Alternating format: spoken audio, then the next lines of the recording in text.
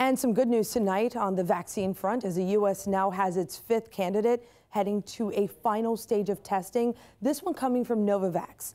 It'll now go to a 30,000 person trial, including part of it happening right here in the Bay Area. 10 Tampa Bay's Angelina Salcido explains what that means for us. Using new technology that's never been improved, Novavax is one step closer to a vaccine that gives COVID-19 immunity. There hasn't been a vaccine that's been licensed with this technology, but they've been trying this technology for a long time.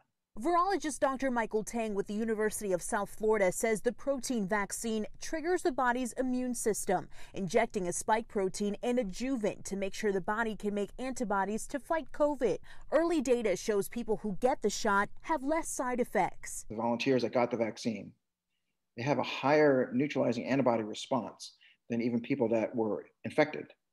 In phase 3, 30,000 people need to be enrolled. Doctors with USF Health and Tampa General Hospital are trying to recruit volunteers. We want to cut across all those different groups if at all possible. Infectious disease expert Dr. Jill Roberts says the testing is targeted at communities and demographic groups most impacted by the disease, meaning anyone who is 65 and older, Black or Latino. So far, not enough people have signed up. We need people to actually volunteer for it, and that's really, really tough. What's the significance there to you as a healthcare professional? So it's really important to include those people in your clinical trial because those really are the people that we should be targeting next. With the phase 3 trial in the beginning stages, scientists are confident it will be approved and help vaccinate more people quicker. This can be stored at 2 to 8 degrees. And so that additional stability gives us a lot more options for traveling this vaccine in different places in the world.